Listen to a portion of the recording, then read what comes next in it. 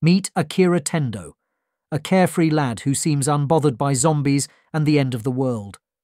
After an outbreak plagued the city, he quit his job to live life to the fullest and fulfill his bucket list alongside his friend Kencho and his crush, Shizuka and Beatrix. Together, all four of them set out to achieve the impossible and bring an end to this horrible ordeal.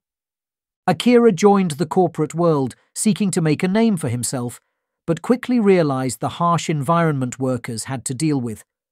After a few years of working there, his life became miserable, and everything seemed dark and gloomy until one day the zombie apocalypse took over and his emotions burst onto the scene in a colourful array of dazzling light and scenery. Once he was set free from his shackles, he started his bucket list by confessing to Saori, a colleague he once fell in love with who was now a zombie. Afterward, he went back home and decided to chill with some cold beer, only to find none in the fridge. Devastated, he decided to climb down the chimney and cycle to the supermarket, a bold decision for a young chap. Fortunately, that is where he met Shizuka, the fearless Samaritan who saved him from a perilous accident. On his way back, he couldn't help but wonder whether he'd meet her again.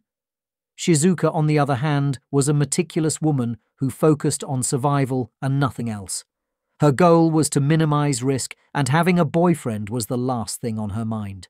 Meanwhile, the city was being overrun by zombies, and there seemed no end to their carnage. Akira was running out of things to do at home and started getting bored to the point of exhaustion. However, the network suddenly appeared, bringing back the excitement he yearned for. He quickly searched through his contacts looking for a survivor and called his old buddy Kencho, who was tied up at the moment. Zombies had invaded the building, and he was stuck in a pleasure room waiting for rescue. Akira quickly headed there with his new motorbike and made a scene to distract the zombies away from the building. They both headed to the roof when the zombies came back and had no choice but to make the leap of faith. Akira broke the ice and Tendo followed suit. They started reminiscing about the past and rekindled their passion under the moonlight. They both head on back to Akira's rooftop, where Kencho is seen cooking a delicious breakfast, and Akira blows off some steam by playing a zombie hunting game. Quite ironic given the situation. Afterward, they head out on their bike looking for new activities when they run into a major problem that almost took their life.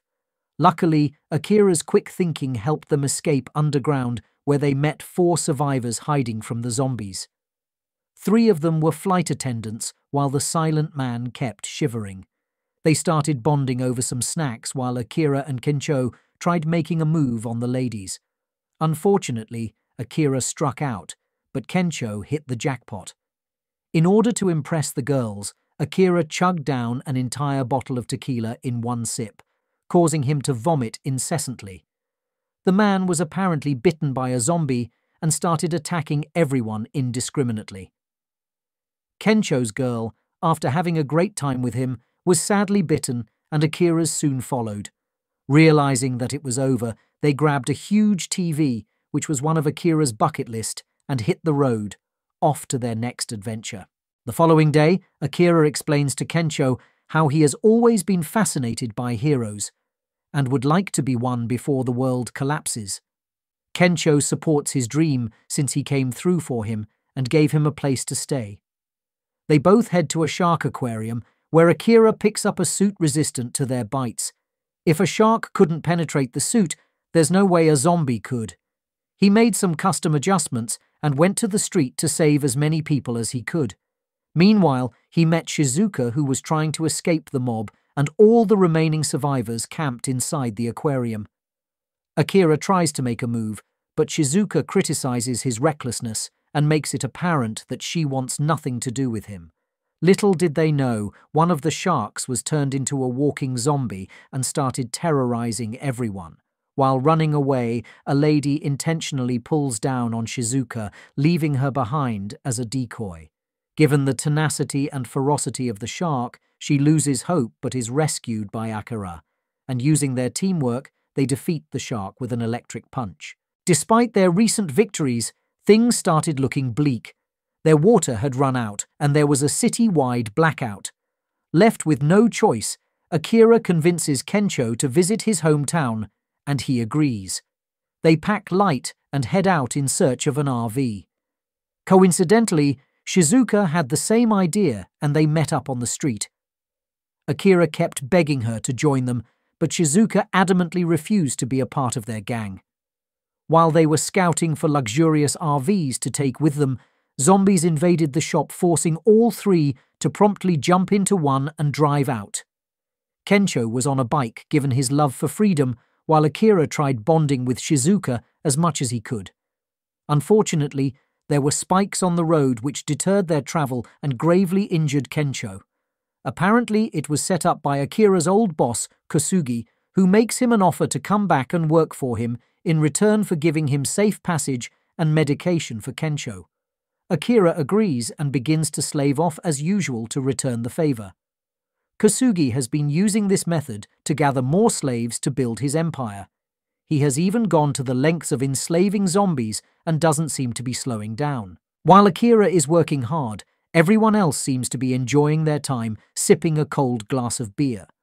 Kosugi tries to boss Shizuka around by forcing her to pour him a glass while he tries to make a move on her. Luckily, Akira's clumsiness draws his attention and he starts screaming at him.